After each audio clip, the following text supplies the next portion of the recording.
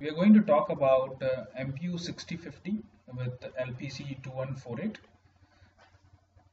and this is the code for MPU 6050, and this is Keel version 5 we are using to generate hex file for LPC2148. So let's get into the code of it. I shall tell you the overview of the code, and this is the main function here, and this is a variable, a 16-bit variable, and next is double. These are the variables to acquire the data. They have taken a character array of 14 elements and the resultant array of 100 elements. UART0 initialization is a function call. Why are we using this is, anyhow we are going to collect information from the gyro MPU 6050, and we want to display it somewhere, so we are using a UART protocol, taking the data and going to display on the PuTTY terminal. So I'll brief you about what is that UART function call, and the UART function call is here, and pin cell 0 is because every pin of ARM processor is a multifunctional pin, so we will have to configure those pins as UART pins. So by writing this, it will configure RX and TX pin. And U0 LCR, U0 DLM, DLL and LCR again is the parameter responsible for baud rate settings. So we can go through the data sheet. Right now what we are doing is the parameters value that we have put is going to configure the baud rate of UART to be 9600.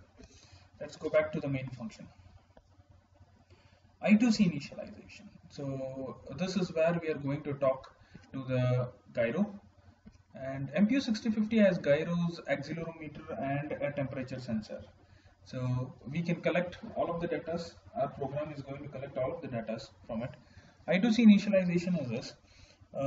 This is again each pin of the microprocessor is multifunctional, so you will have to write the pin cell register and configure SCL and SDA. So all the serial protocols, say UART, SPI and I2C, will have something called a speed. So for UART it was baud rate, and for I2C now it is I2C bit frequency.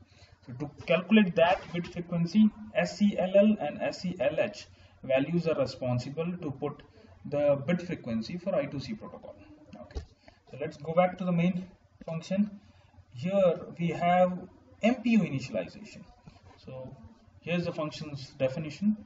So we have different registers, and these are the registers address that are available, 1A, 1B, 1C. We are basically customizing the parameters of MPU 6050, and so where all we find zeros, these are the default values of those registers.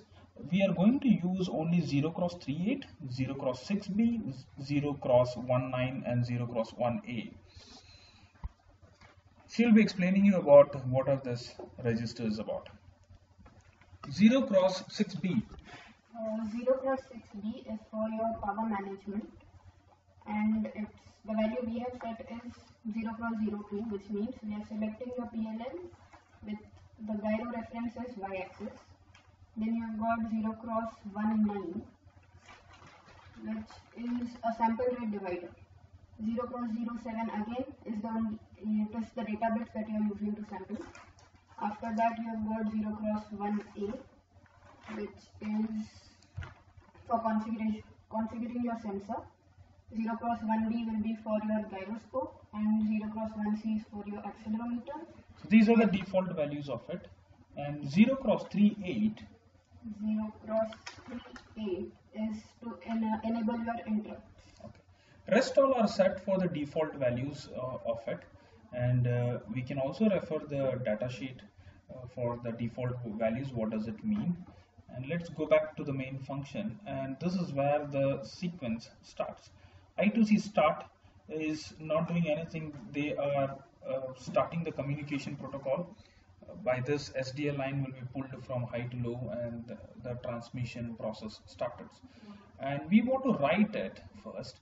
So MPU write address is given as a macro on the top of the code, and I2C write, this is going to write to MPU 6050, and I2C write 0x3b says this is the first address from where you will have to get the start reading the data from, start writing the data from. Then again I2C start, and they on the earlier first 3 lines of this code, they have basically writing it to MPU 6050. Here we are trying to read it from MPU 6050. Another function call, it is I2C multi-read data and 14. These are the arguments for the function. Let's go and check what is this function about. Yeah, this is the function. And I2CO and set, this is your enabling acknowledgement. I2C, this happens every 8 bits you send, wait for the 9th bit for the acknowledgement of it. So I2CO and set, there are different statuses for it. There is a list of status for ARM processor I2C protocol. So 0x08 says that I have sent the address, I have received the acknowledgement from it. Okay, and there are different 2 to 3 statuses we'll have to go through.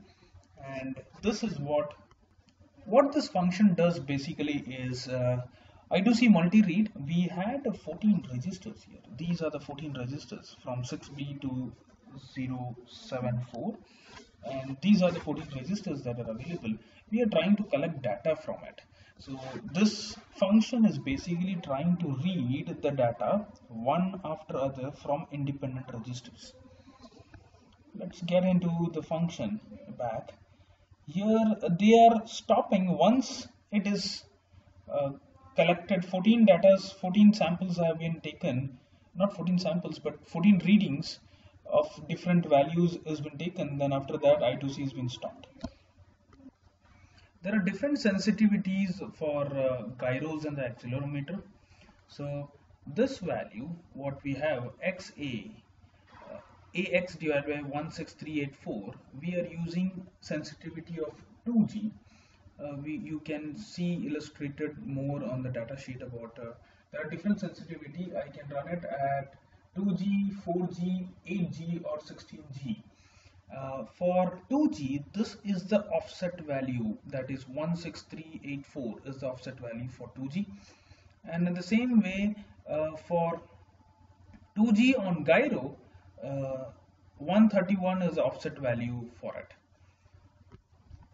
sprintf is printing it on the serial monitor, and we are trying to acquire the data on the PuTTY terminal of it. So UART0 send string, it is sending the result there, and this function will send the result. And that's it. UART0 send string /r, and /n is going to take you to the next line. This is only to make a formation on the resultant screen.